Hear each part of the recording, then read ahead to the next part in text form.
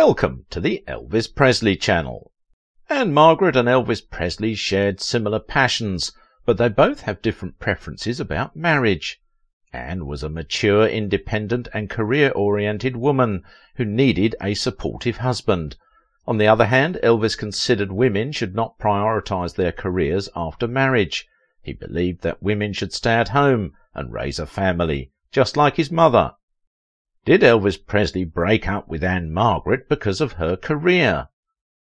Make sure to watch the video until the end, and if you are new here, don't forget to join our wonderful community by subscribing to the channel. While co-starring in the 1964 film musical Viva Las Vegas, Elvis Presley and Ann-Margret famously had a passionate affair. Elvis and Ann-Margret continued to have a love for each other even after they had married other people. Given the fact that they only dated for about a year when Elvis had already promised marriage to Priscilla Presley, their friendship lasted until Elvis Presley died in 1977. Elvis's earlier commitment to Priscilla, who was already living at Graceland, was one of the reasons he ended his relationship with Ann-Margret. However, several people in Elvis's life believed that Ann-Margret's ambitions turned him off as well. His love and loyalty for Ann-Margret was apparent, but at the same time he was often labelled as traditional and old-fashioned in his views on gender roles. He never wanted his wife to be a star. In the meantime, Ann-Margret was dedicated to her achievements. So many people who were close to him claimed that Ann-Margret's career was a big reason behind their breakup. To what extent was it true? Did Elvis Presley break up with Ann-Margret because of her career? You will find out all the answers by the end of this video, so keep watching till the end. Elvis Presley, the king of rock and roll, was known for his unique personality and complicated relationships. His relationship with Ann-Margret was one such example. They formed a close bond while filming Las Vegas in 1964, and they seemed to have all the ingredients for long-term love. They believed they were true soulmates because of their similar personalities. But in the end he picked Priscilla, his long-time fiancée, over Ann-Margret. Even though he was unable to marry Ann-Margret, he never failed to admire her achievements throughout his life. Elvis continued to send Ann-Margret flowers whenever she opened her show for the rest of his life, and he subsequently revealed that he still loved her. Here a question arises: if he really loved her that much, then what stopped him to marry her? As a matter of fact, he was already committed to Priscilla, and he fulfilled his promise to marry her. But is this the only reason he broke up with Ann-Margret? Probably not. The main contributing obstacle was Anne's career and Elvis's mindset about gender roles. He wanted a young wife like Priscilla, who could live happily as a housewife with him, and Ann-Margret was not the one. Anne was mature, independent and career-oriented. On the other hand, Priscilla was young, naive, and not from show business. However, Priscilla was not supposed to be like that forever. Ann-Margret, as the swimming instructor in Viva Las Vegas, attracted Elvis in a way that every single person around them noticed that there was something different, something real in their performance. They both discovered many common aspects in their personalities. In addition to music, they shared a passion for motorcycles, a love of family, a desire for privacy, a devotion to God, and late-night talks. Everything they loved about life was reflected on them, as though they were both mirrors of each other. Even when they danced, their synchronicity was flawless. After the first recording session for the film with Ann-Margret, Elvis admitted that they moved in the same way, that their impulses were the same, and that they both felt the music in the same way.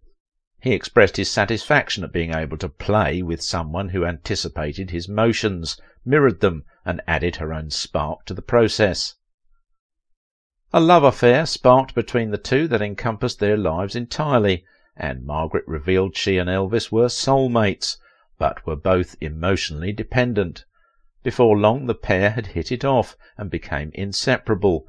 Ann-Margret became a regular member of Elvis's entourage, the Memphis Mafia, and spent as much time with the king as possible. Looking back on the relationship, Ann-Margret explained their similarities. Ann-Margret wrote in her memoir, My Story, that she and the king were destined to be together. She said, "We were indeed soulmates, shy on the outside but unbridled within." But there was a darker side to the connection Elvis and Ann-Margret shared. She explained, "We both lived on the edge, and we both were self-destructive in our own ways. In many ways both of us, despite fame and whatever else we'd achieved so quickly, had remained very childlike and emotionally dependent. However, the spirited lovers could not help but be drawn to one another. Ann-Margret said of her relationship with Elvis, "We both felt a current, electricity that went straight through us. It would become a force we couldn't control." Despite that special bonding with Ann-Margret, eventually Elvis broke up with her and chose Priscilla, a girl whom he promised to marry when she was just 14. The two wed in 1967, which was unexpected for most of Elvis's friends. Everyone thought that Elvis would choose Ann-Margret. They were beautiful together. They shared energy for life that made you feel happy for them. Elvis was very fond of her and loved to make her laugh. However, Ann-Margret knew that they had to break off their affair. Presley planned to marry Priscilla, and Ann-Margret respected him for upholding his obligations. What was the exact reason behind their breakup? His previous commitment? A misunderstanding? Or something else? They parted ways when rumours about Elvis's engagement with Anne began making the news after Ann-Margret was misquoted. Presley cleared the air, noting that the actress had only admitted to being in love with him, but the rumours of an engagement were false. Even though Presley had cleared the air, it was already too late, as the rumour had gotten to Priscilla Beaulieu. Shortly after the press onslaught, Elvis Presley broke off the affair. Eventually, Elvis stopped returning Ann-Margret's calls. Ann-Margret was mentally prepared for that. She knew that her relationship with the king couldn't last due to his engagement. He then returned to Graceland to propose to his then-girlfriend, Priscilla Beaulieu. Elvis fulfilled his promise to Priscilla, and they tied the knot in Las Vegas on May 1st, 1967. Yet it was not the only reason behind their breakup. If Elvis wanted to marry Ann-Margret, he could have married her despite whatever the press was portraying. Strangely, some people claim that Elvis was forced to marry Priscilla. Priscilla's parents might have pressurized Elvis to marry, but Elvis was not the man who would do anything he didn't want to do. Though he loved Ann-Margret, he was typically described as standard and old-fashioned in his beliefs regarding gender roles. In the meantime, Ann-Margret was dedicated to her achievements. Despite having similar personalities, Ann-Margret was not the woman Elvis was looking for. Ultimately, Elvis would have always chosen Priscilla over Ann-Margret. According to Sonny West, Elvis's former bodyguard, Elvis believed women should be submissive to men in romantic relationships and shouldn't put their careers first. While he loved women, he allegedly saw them as wives and mothers first, and didn't expect them to put anything, including their freedom or work, ahead of their man. As a son of the Deep South, Elvis had definite ideas about what his wife's role should be, West wrote in his 2007 memoir, Elvis, Still Taking Care of Business. And it wasn't a starring role. That was for him alone. West wasn't the only one who claimed that Elvis saw women's roles in a particular light. Priscilla often claimed over the years that Elvis could be controlling when it came to her appearance and behaviour. Once, when Priscilla was approached on a movie set for a potential Hollywood career of her own, Elvis allegedly turned down the offer immediately. Anita Wood, who dated Elvis from 1957 to 1962, was offered a 7-year contract with Paramount Pictures, but on one of her first days in Los Angeles, Elvis called her up and asked her to come home, and she agreed.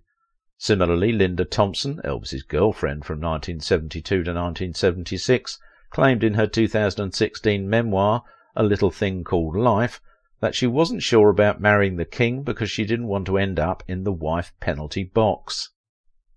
He had told me that wives didn't go on tour, and that they usually only got to go to the Vegas engagements for the opening and or the closing shows, she wrote of Elvis's restrictions on a wife's role in his life.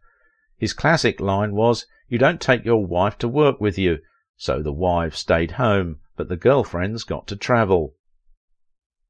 It was apparent that the reason was not just his commitment to Priscilla. The more potent reason for him not to marry Ann-Margret was her career. That was the reason he ignored his magical compatibility with Ann-Margret. Elvis himself confessed, I really care for her, but under the circumstances, I really don't think it would be a lasting thing." Elvis then explained what he believed was the main obstacle to continuing with Anne. "Women should stay at home and raise a family. That's how I was raised." He further said, "I'm committed to Priscilla, and some day I'll live up to my commitment. Priscilla reminds me of my mom. She wants to be a mother and raise children. She doesn't want showbiz." In addition to Elvis's more traditional ideas on how men and women should behave in relationships, some people in his life claimed that he was somewhat jealous of the attention Ann-Margret got on the set of Viva Las Vegas. She had already starred in State Fair and Bye Bye Birdie when she was cast alongside Elvis, and she was often described as the female Elvis Presley by the media. In her 1985 memoir, Elvis and Me, Priscilla claimed that Elvis told her all hell had broken loose on the set. While Elvis and Ann-Margret weren't directly competing with one another, both Elvis and his manager, Colonel Tom Parker, weren't happy that his co-star was getting so much of the spotlight. "I've got some crazy director madly in love with Anne," Priscilla quoted Elvis as saying at the time. "The way he's directing it, you'd think it was her movie. He's favouring her in all the goddamn close-up shots. Not only that, they want her to sing some of the songs with me. Colonel bout blew a fuse. Told them they'd have to pay me extra to sing with her." Still, some in Elvis's crew believed choosing which one to marry was a difficult decision for him. If it really was a difficult decision for Elvis, it was made easier by the stark contrast between the choices. Ann-Margret wanted a definite commitment from Elvis. She had her own career, which she wasn't about to throw off for anyone, and, more importantly, she was independent and wouldn't take orders. Few women Elvis became involved with had that kind of resolve and sense of self, at least initially. With a few significant exceptions, Elvis never lacked for women willing to oblige him. Ann-Margret wasn't that type, and Elvis recognised that he'd never be able to exert the control over her that he had had then over Priscilla. It inevitably came down to a choice between Priscilla, someone Elvis believed he could cut off miles away whenever he wanted to enjoy his freedom, and Ann-Margret, who challenged him, if only because her life didn't revolve around his. It was a challenge he never rose to with any woman, which is disastrous. While Elvis and Ann-Margret discussed marriage briefly, they went their separate ways after about a year of dating. Elvis's promise to Priscilla was certainly one reason for his break-up from Ann-Margret, but West believed that his alleged desire to be at the reins in his relationships, and to be the undisputed star as well, might have played a role too. "I do not doubt that Elvis loved Anne," West wrote in his memoir, "but deep down he knew she wouldn't ever take a back seat to his career, and rightfully so. Anne was going to be a major superstar in her own right, and nobody knew it more than Elvis." Though Ann-Margret stated that her career was not an obstacle in their relationship, her show business career would indeed have been a divisive issue in a marriage with Elvis. Marty Lacker knew how difficult it would be for Elvis to watch his wife's movies. He couldn't have handled it. In marriage, their respective show business obligations would have kept Elvis and Ann-Margret away from each other for considerable periods. His friend and Memphis Mafia member Lamar Fike said, "I think Elvis would have married Ann-Margret in New York in a second, but he made it clear he'd do it only if Anne quit the show business, and that was not possible for a career-oriented woman like Ann-Margret. Ann-Margret's career was skyrocketing at the time. She made a splash in Hollywood after appearing in Bye Bye Birdie, before taking the lead role in Viva Las Vegas. Before long she had her own Las Vegas residency slot." On the other hand, Priscilla was only 14, seemingly a mouldable child, when Elvis, then 24, met her. He was attracted by her innocence, which offered him the opportunity to mould her into the ideal marriage partner some day. When Priscilla moved into Graceland in 1963, Elvis began controlling every aspect of her life, including her appearance and relationships with others inside and outside his inner circle. Of course, Priscilla finally broke free from Elvis's stifling control. Later, she went on to be an accomplished actress and a successful businesswoman who preserved Graceland and Elvis's commercial legacy following his death. However, he remained a loyal friend of Ann-Margret, though she was happily married to Roger Smith. It's obvious that Elvis and Ann-Margret shared a relationship of deep affection, trust and respect. Ann-Margret's show business was surely an obstacle in their relationship, but there is no doubt that Elvis was in love with Ann-Margret. Even today it is plain to see from the many of his photographs with her that there was something exquisite between them, and perhaps that was his love that Ann-Margret always talked highly of Elvis, and that was the case with almost all of the women in his life. They were all protective and loyal to him. Isn't it showing a lot about who he truly was in life? Share your thoughts in the comment section below. Do you think Elvis made the right decision at the end? We will never know. Why Elvis would have always chosen Priscilla over Ann-Margret? Watch this video and find out.